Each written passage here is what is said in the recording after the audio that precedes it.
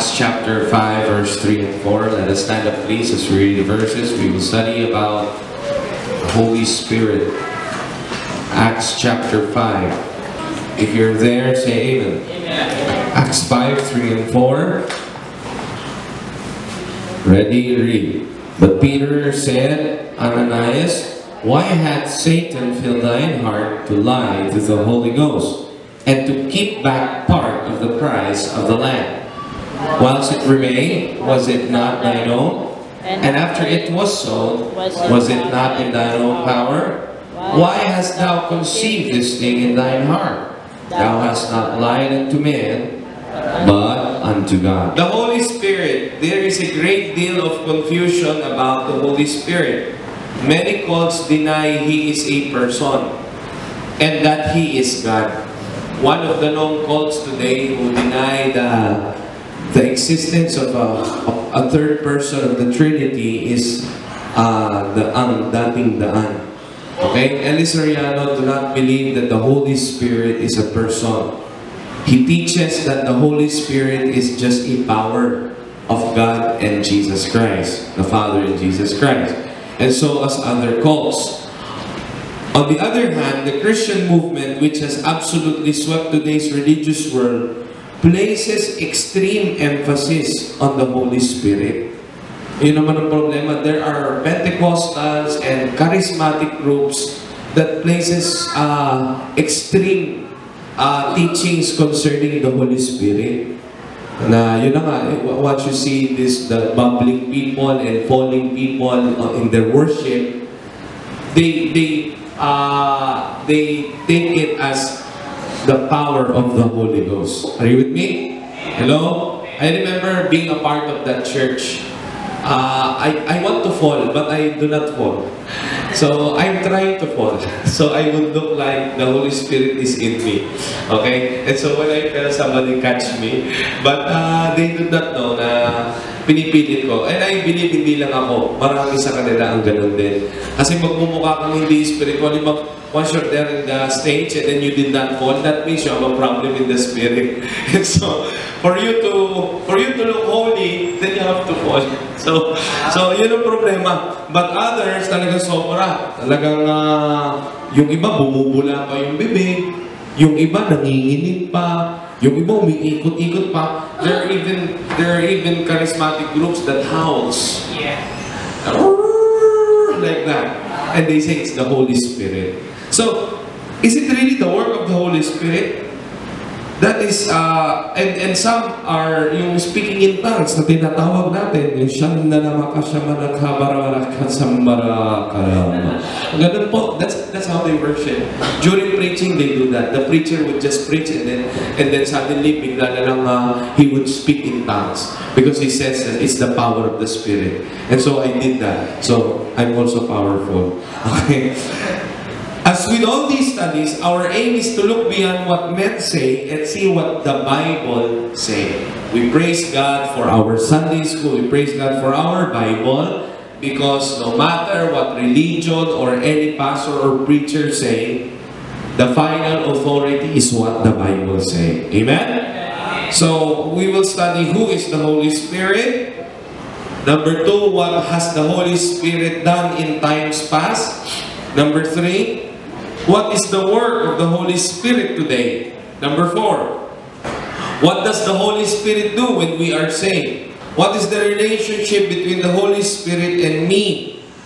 And then last, we will just a little bit have a study of what about speaking in tongues and divine healers. Okay, pag-uusapan po natin. So those are 6 topics. So let's start with number 1. Who is the Holy Ghost? Who is the Holy Spirit? Look up Acts chapter 5, verse 3 and 4.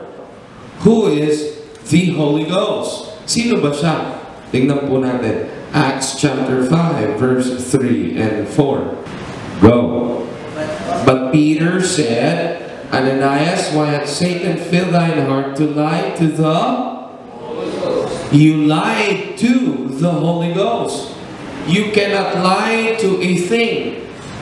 Tama po ba? Pwede ka bang magsinungaling sa pag-ibig? Pwede ka bang magsinungaling sa sa init? Pwede ka bang magsinungaling sa bato? You cannot lie to something that has no life or is not a person. And so the Bible tells us, Ananias and Sapphira, they promised a vow unto the Lord, but they did not fulfill it. They used the amount for certain personal things and put a part to the apostles' feet. And then Peter said, you lied to the Holy Ghost. Verse 4. Verse 4. Let us read just the last sentence. Thou hast not lied unto men, but unto God. In verse 3, Ananias is said to have lied to the Holy Ghost. But in verse 4, he's said to have lied to God. 1 John chapter 5 verse 7. Let us read. For there are three that bear record in heaven, the Father, the Word, and the Holy Ghost. And these three are one. Okay? So, with those verses, so who is the Holy Ghost for you? Is He God or not? He is God. He is one with the Father and with the Son.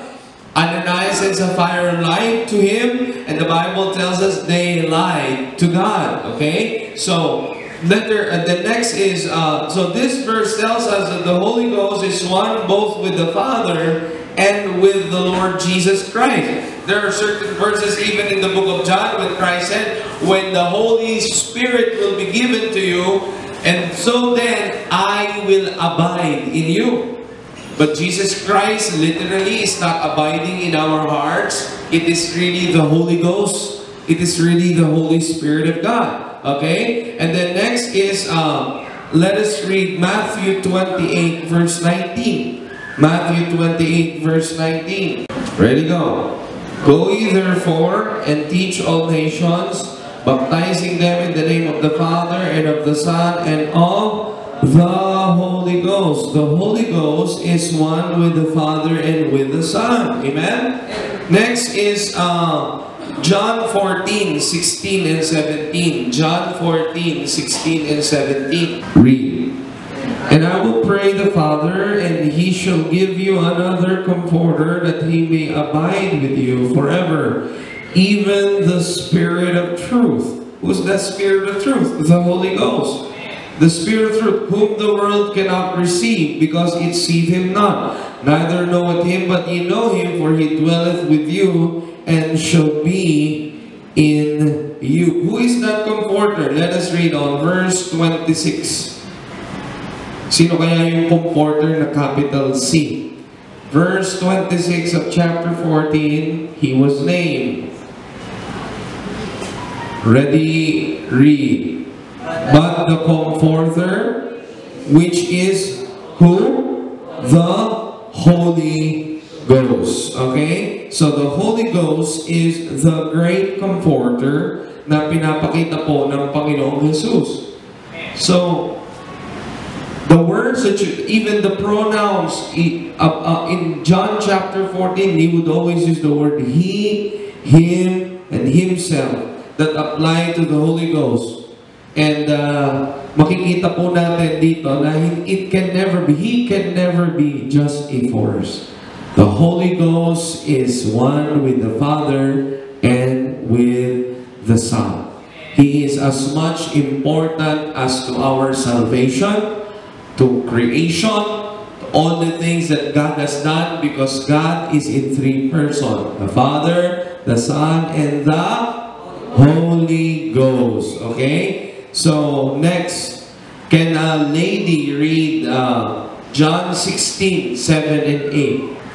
John 16, 7 and 8. Nevertheless, I tell you the truth, it is expedient for you that I go away, for if not go away, the Comforter will not come unto you, but if I depart, I will send Him unto you. And when He is come, He will reprove the world of sin and of righteousness and of judgment.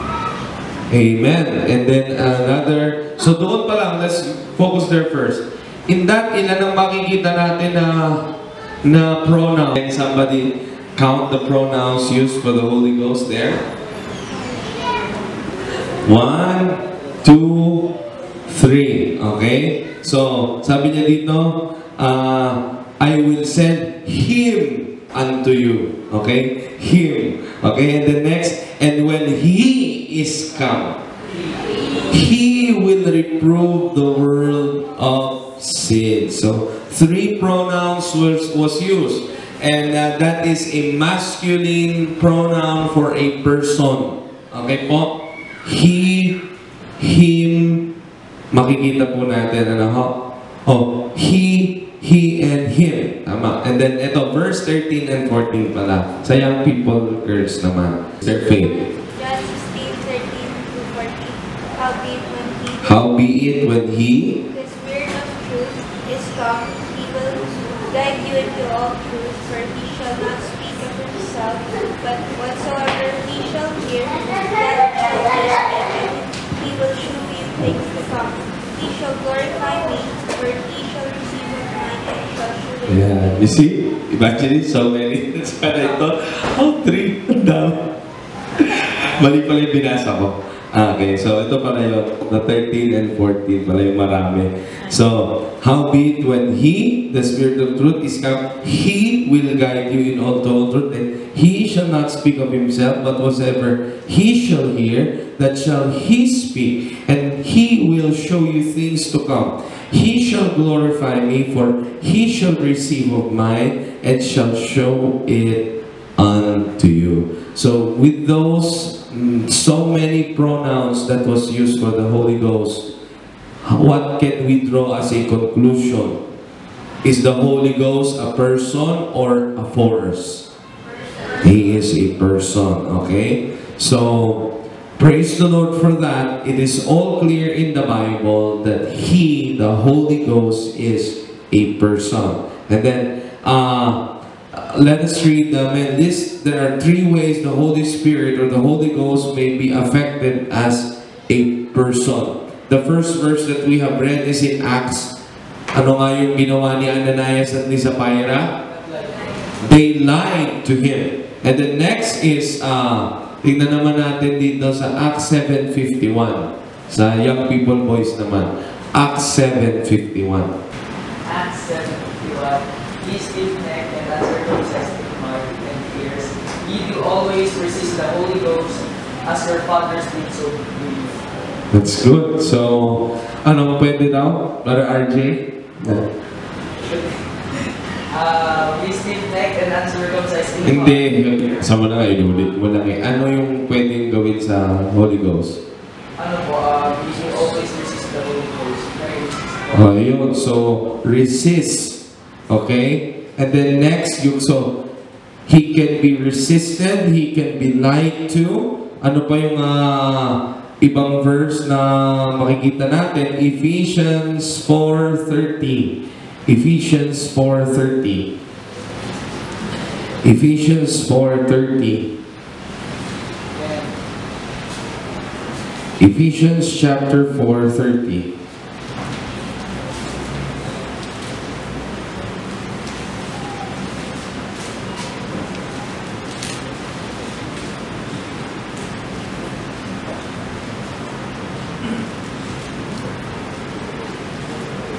Ready, go.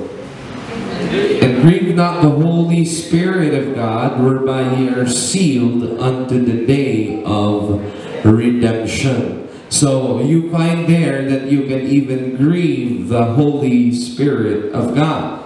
So makikita po natin dito that He is indeed a person. Now, number 2, that we will study, what has He done in time past? Before the New Testament ministry of the Holy Ghost, what was He doing in time past? Genesis chapter 1 verse 2. Genesis chapter 1 verse 2. Tatay.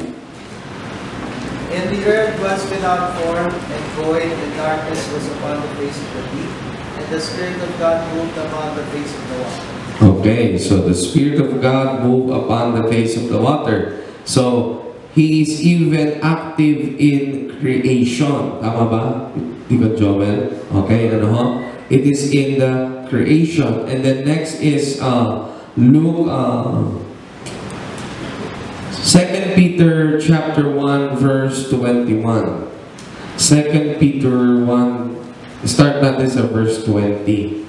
2 Peter chapter 1 verse 20 and 21. Sa mga mamis po ulit.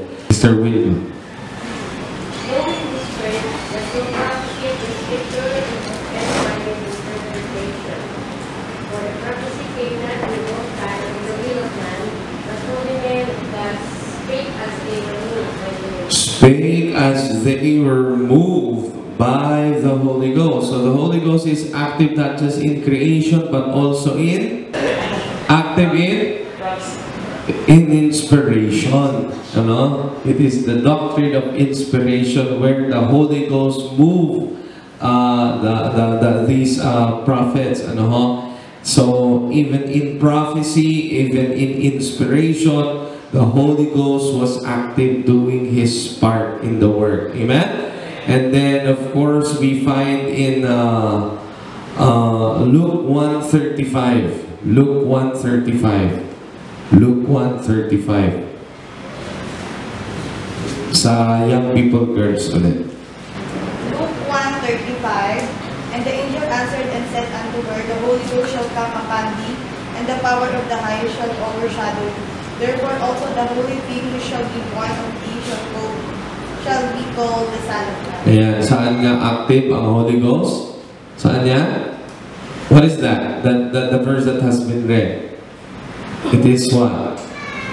The conception of Jesus Christ in the womb of Virgin Mary. Okay? The Holy Ghost has put Christ in the womb of the Virgin Mary. After that, of course, Virgin Mary had family, had kids. Hindi na siya, hindi na siya Virgin Mary after the birth of Christ. Okay? So, makikita po natin dito that the Holy Ghost was even active in the conception of the Lord Jesus Christ. Amen? Hello? So, makikita po natin yung kanyang mga ministry, yung kanyang mga ginawa. Okay? And then John 16 verse 8 to 14. John 16, 8 to 14. Sino po sa mga binata natin ang pwede magbasa ng John 16, 8 to 14? John 16, verse 8 to 14. And when He is come, He will reprove the world of sin, and of righteousness, and of judgment, of sin, because they believe not on me. Of righteousness, because I go to my Father, and ye see me no more. Of judgment, because the prince of this world is judged. I have yet many things to say unto you, but ye cannot bear them now. Howbeit, when He, the Spirit of truth, is come, He will guide you into all truth. For He shall not speak of Himself, but whatsoever He shall hear, that shall He speak, and He will shew things to come. He shall glorify me. He shall glorify me, for He shall receive of mine and shall shew it. Okay, so makikita po natin dito that even during the conviction for salvation, the Holy Ghost was active. He would reprove the world of sin and righteousness and of judgment. Okay? So, when we believe on the Lord Jesus Christ, it is the Holy Ghost who does the work of regeneration. Nung tayo rin ay tumanggap, bago tayo tumanggap, there was a conviction. Okay? When the Word of God has been preached, the Holy Ghost convicted you, and so you trusted God by faith. Nanampalataya ka, naligtas ka. After you trusted Christ, you were sealed by the Holy Spirit of promise. But not just that, what did the Holy Ghost do to you? Titus 3:5. Titus 3:5. Titus 3:5. Evangelist. Not by works of righteousness which we have done, but according to His mercy He saved us, by the washing of regeneration and renewing of the Holy Ghost. Yeah, so, the washing of regeneration and renewing, that gave you the new man. The old man is still there, but the regeneration process of your spirit was made by the Holy Ghost.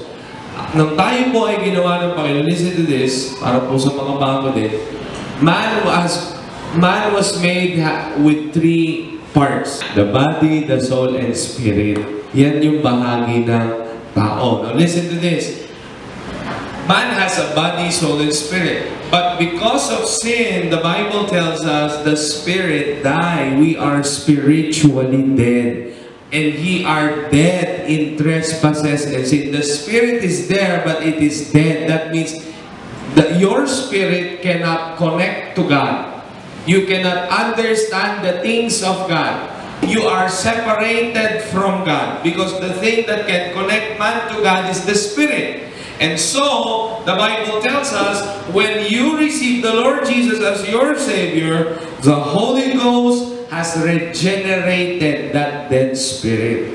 Nakakita na kayo ng balat na patay? Tapos nung nilagyan nyo ng maxipil na buhay muli, it will be dry first and then after that, it will be renewed. That is called regeneration. Even the seed, pag nakakita kayo ng seed, you cannot plant a seed when it is not dead. When it is fresh, it won't grow up. But once the seed is already dead, it is dried up, then you plant it, you water it, then it will grow. That is regeneration. Okay? So, we have a dead spirit because of sin, but when the Holy Ghost came, after we received the Savior, the Bible tells us, we have been regenerated. You have been renewed and regenerated by whom? By the Holy Ghost. Okay po? So makikita po natin the regeneration process is of the Holy Ghost. We are born again of the Spirit. The Holy Ghost is the one that regenerated us. Next verse, John 14:23. John 14:23 with Romans 8:9. Sige, sino po ang pwede magbasa? Sa mga mamis ulit. What does the Holy Spirit do when we are saved? John 14:23. Blessed ladies, John 14:23. Sister Chini. John 14:20. Jesus answered and said unto him, a man loves me, he will keep my words, and my Father will love him, and he will come unto him and make our abode.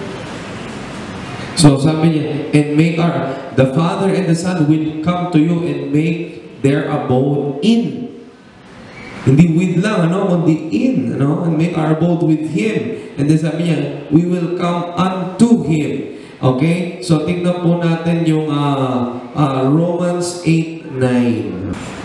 Romans 8:9, but you are not in the flesh but in the Spirit, if so make that the Spirit of God dwell in you. Now if any man has not the Spirit of Christ, he is not of him. So He comes and dwells in us. Tingnan po natin yung 1 Corinthians chapter 6 verse 19. 1 Corinthians chapter 6 verse 19. Young people boy.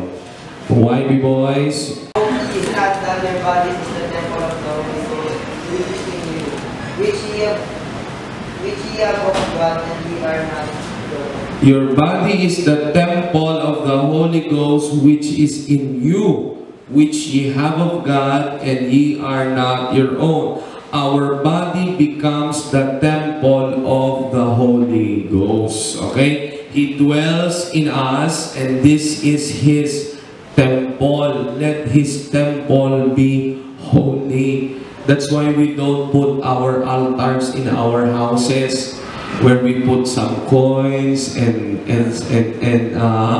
idols. Okay, we don't do that because the temple of God is now our body. Your body should be clean and holy and be separated, be used for God. Kaya sabi nga that you would offer your body as a living sacrifice, holy and acceptable unto God. Why? This is the temple of the Holy Ghost. So He dwells in us. Tama po ba? What does the Holy Ghost do today? He dwells in the believer. And the next, Ephesians 1:13. Ephesians 1:13. 13 pa po. 1:3. In whom ye are also trusted after that ye heard the word of truth, the gospel of your salvation, whom also after that you believe, you were sealed with the Holy Spirit of promise. After you believe, you are sealed by the Holy Spirit of promise. Ang ibig sabihin po nito, the Spirit of God became the seal of our salvation. Ano ho? Siya ho ang nagselyo, naging tatak. The mark of a child of God is the Holy Ghost. Okay ho? Kaya nga ho, if the Spirit of God doesn't dwell in you, then you are not a child of God. Kasi yan ang tatak ng isang ligtas. Nandoon ang banal na Espiritu ng Diyos. That's why a genuine Christian, when you are sinning, there is a conviction within you. Merong nag-grieve. Ano? Pero yung kasalanan ng kasalanan, parang wala ka nararamdaman, parang okay lang ang lahat, the Holy Spirit is not in you.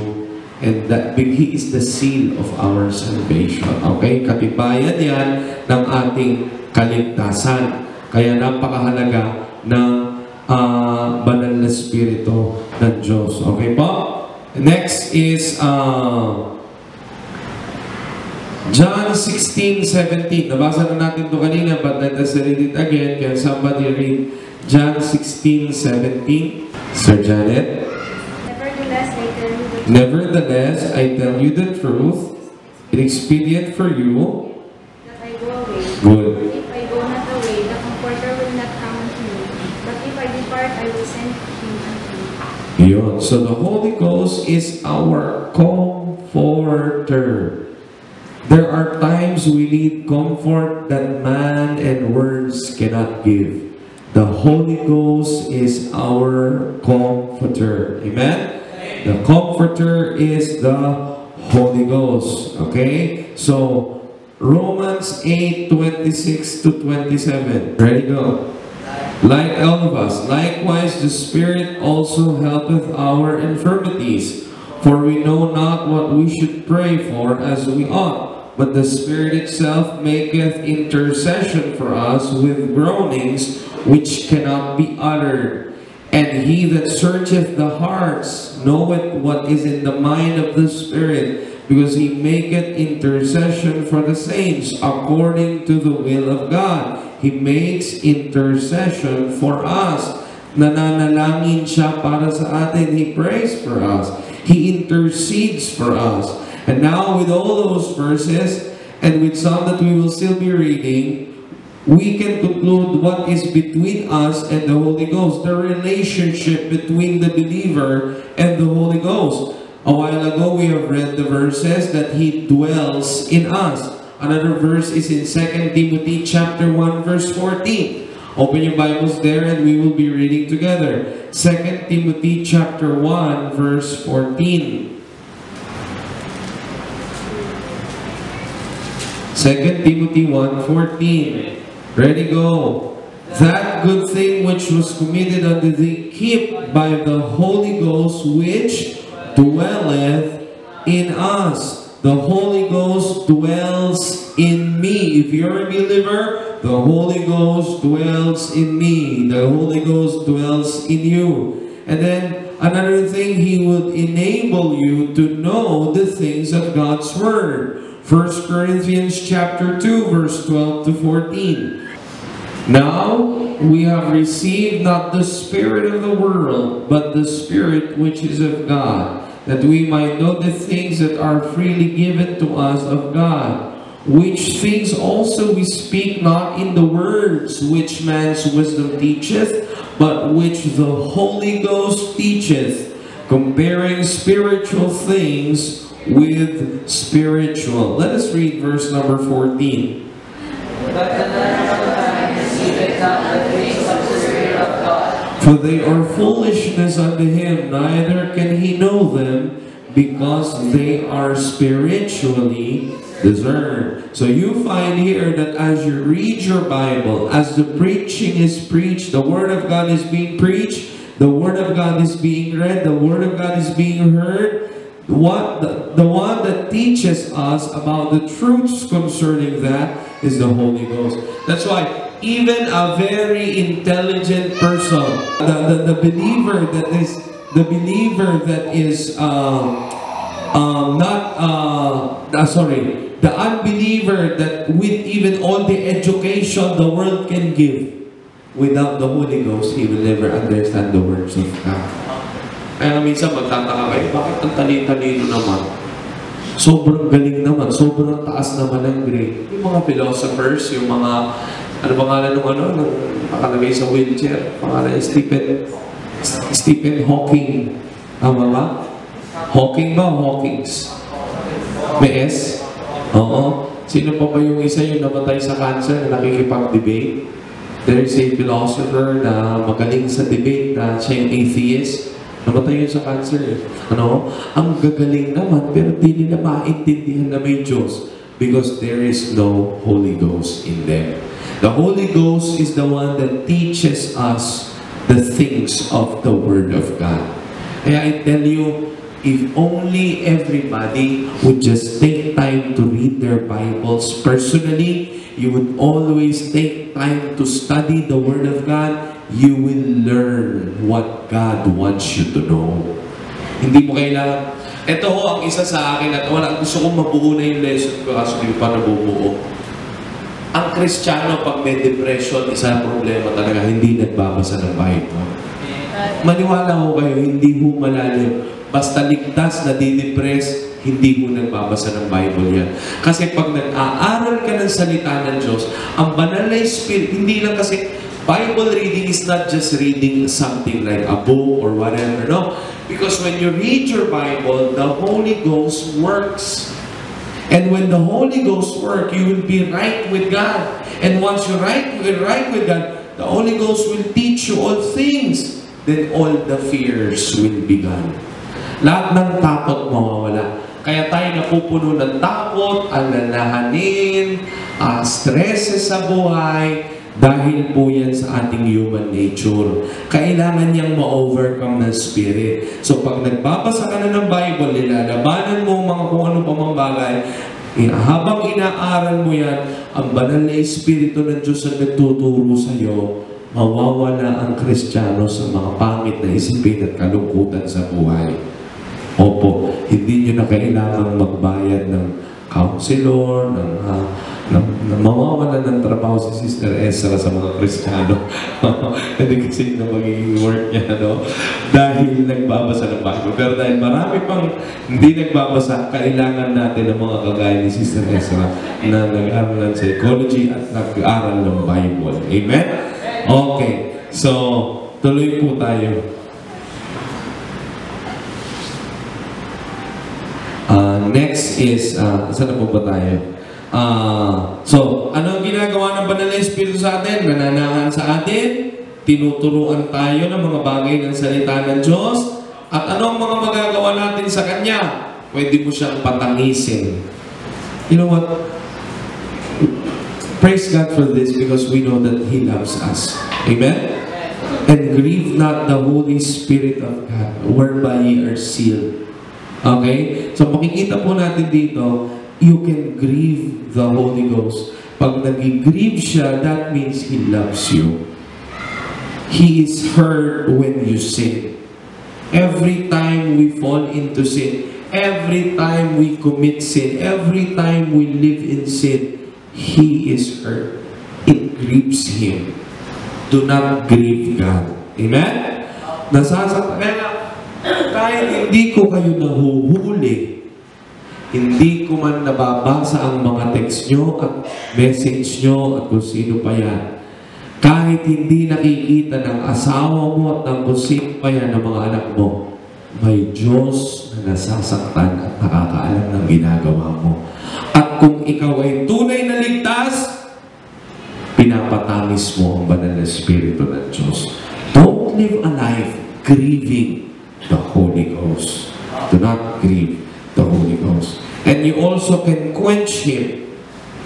You quench, sometimes the Bible says, quench not the Spirit. That means, when the Holy Ghost is convicting you to do something, do not stop Him. Do not resist Him.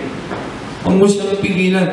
If the Holy Ghost is convicting you to do something, if the Holy Ghost is convicting you to share the gospel, Are you with me? Have you experienced that? The Holy Ghost is convicting you to give out tracts. The Holy Ghost is convicting you to share the Word of God. The Holy Ghost is convicting you to give your life. Don't quench Him. Huwag mo siyang pigilan. Okay? Do not quench the Holy Spirit. Amen? So, we are being commanded to be filled with the Spirit and not be drunk with wine. The Spirit also produces His fruit in us. The fruit of the Spirit is love, joy, peace, long-suffering, gentleness, goodness, faith, meekness, temperance. Against such there is no law. Once you have a good fellowship with God, you are walking in the light as He is in the light. We have fellowship one with another, and the blood of Jesus Christ is uncleansed from all sin. Once there is a sweet fellowship in the Spirit, He will produce His fruit out of you. And it is fruit, not fruits. That means you can never separate those. Once you are being Spirit-filled, that's one time. Hindi pwede na, ang bunga sa akin ng Espiritu ngayon, love, wala muna yung joy kasi mainit ang ulo ko. Hindi pwede yun. Karnal ka pag ibig sabihin yun. Hindi pwede na half fruit bearing. The fruit of the Spirit is love. Ito yung makikita mo. Joy, peace, pepa, long-suffering, handa kang magpagal, magdusa for a while, long-suffering, gentleness, hindi ka rude, hindi ka harsh, gentleness, meekness, faith, meekness, pananampalataya, nananalig ka sa Diyos, meek ka, mapagpakumbaba ka, temperance, kaya mong awatin ang sarili mo. Pwede kang magalit, tao ka, pero naaawat mo ang sarili mo. Against such, there is no. That's the fruit of the Spirit. It's either you have it or you don't have it at all because of carnal state. Nagiging carnal kasi tayo minsan. Na-out of fellowship tayo sa Holy Ghost. Tama po ba?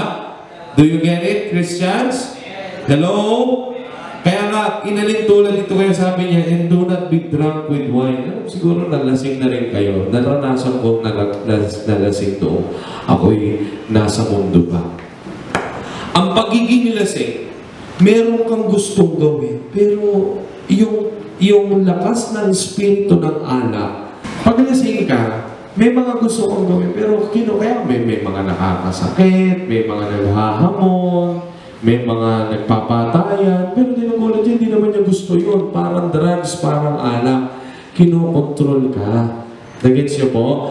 Ganon din. So sabi niya, be drunk with wine wherein is excess, but be filled with the Holy Spirit of God. So ganon din naman ang banal na Espiritu. Pag puspos ka ng banal na Espiritu ng Diyos, naaawat mo yung sarili mo.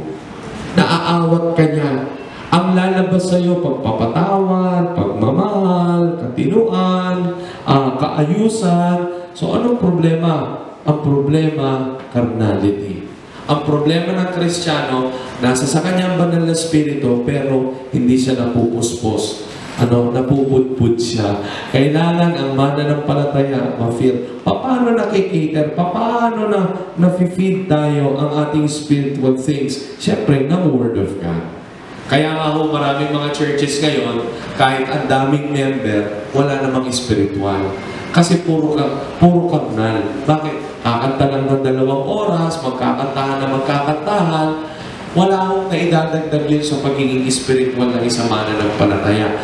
At ang Word of God, kapiranggot, hindi pa talaga preaching, hindi pa talaga Word of God na ipipreach. Preaching lang, pero hindi Word of God. Kaya ano mangyayari? 1,000 miyembro, paglabas sa mundo, walang bunga ang Espiritu. Walang kapangyarihan. Bakit? Puro karnal lang. Ganon din ho tayo. Pagpunta ho natin sa church, pagbabasa ho natin ng Bible, kahit 2 lang, kung totoo, kahit 1 lang, kung totoo puspos ng banal na Espiritu, di magbubunga yan. Makapangyarihan yan. Amen po ba? So, yun po mga kapatid ang kaibahan. Kaya sana, alam mo natin ang relasyon natin sa banal na Espiritu ng Diyos. Huwag nating hayaang mag-grieve siya. Huwag nating hayaang hindi niya tayo mapupuspos. Hindi siya magbubunga sa atin. Yung ating kaya sabi, and be not conformed to this world. Be not conformed to this world. ang pinakakalaban kung bakit ang Holy Spirit hindi nagbubunga sa atin, punong-puno tayo ng worldliness. Yung mga ginagawa natin, yung mga inaawit natin, yung mga pananamit natin, yung ating mga sinasamahan, yung ating mga pinapakinggang advices. Pag puro kumunduhan yan at hindi ka nakikinig ng salita ng Diyos, hindi ka nagbabasa ng Bible, laging pangit at walang bunga. Okay po? Pero pag ang bunga ng banal na Espiritu ang makikita, magiging makapangyarihan po ang ating Christian life. Amen? So I hope and I pray that we would continually grow in our relationship with the Holy Spirit or with the Holy Ghost, which is the Spirit of God. Amen? So tumayo po tayo lahat at tayo po'y manalangin.